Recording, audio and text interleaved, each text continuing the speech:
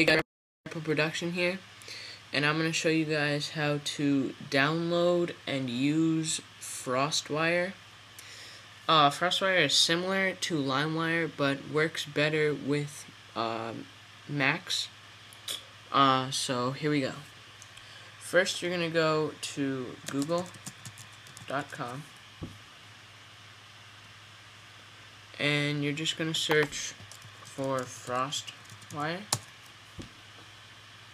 It should come up with this, the official website, and if it's not that, then don't click on it, because the official website is very reliable, and other websites that may have it might not be as reliable as this. So anyways, once you get there, you're going to click Download Now, FrostWire version 4.18.1, and since I already have it, I'm not going to do that. I'm just going to show you how it works. So let's open that. So here it is, FrostWire. I'm not sure why it says FrostClick, but anyways, you can search for any type of file, all types, images, documents, audio, video, or programs. Usually, when using FrostWire, I search for audio files because I find that LimeWire is much better for downloading video files. But you can make that decision when you download it. There's a bunch of different settings up here, and tabs. There's monitor, that it shows you all your searches and uploads. And there's connections, and that shows you your connection status and all that.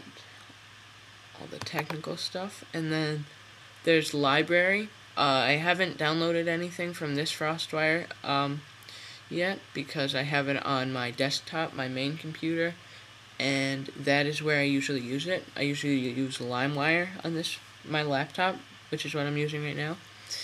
But there's that, and you can search through your library to find a certain song. And there's community chat, which I don't use because I don't have an account for any of these free music downloading programs.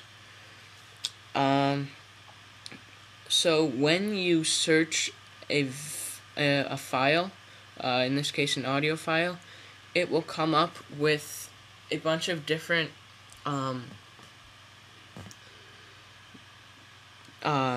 different selections that you can pick from.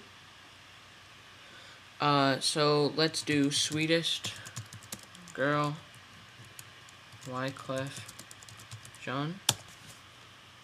And you're just going to press enter, and you're going to give it a few seconds.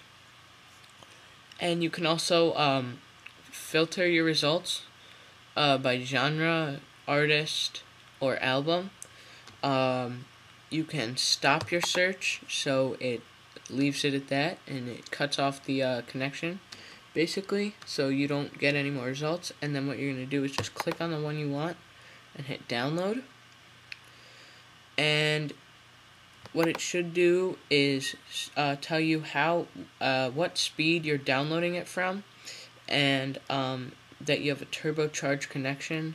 And right here it says the name of the file that you're downloading, the size of it, the status of the download, how many P2P users you're downloading from, or if you need more sources, the progress of download, how long it's going to take, how fast it's going, and how long it's going to take. I'm going to cancel this because I already have the song and it wouldn't work anyways because I needed more sources. So also, once you download a song from FrostWire, it will automatically go to your iTunes library, so you don't have to do anything. You just have to download it from FrostWire, go back to your iTunes library, and it'll be there. FrostWire is definitely better in downloading audio files, like I said, and it's better. It's more compatible with the Mac, and I personally like it more because I listen to more music than I watch movies, so I use it a lot more. But you can also make that choice for yourself. So, anyways, this has been Super Apple Production showing you a demo on FrostWire 4.18.1, and I hope you like it. I'll get back to you with a new video as soon as I can, and I hope you please just subscribe, rate, comment, add me as a friend.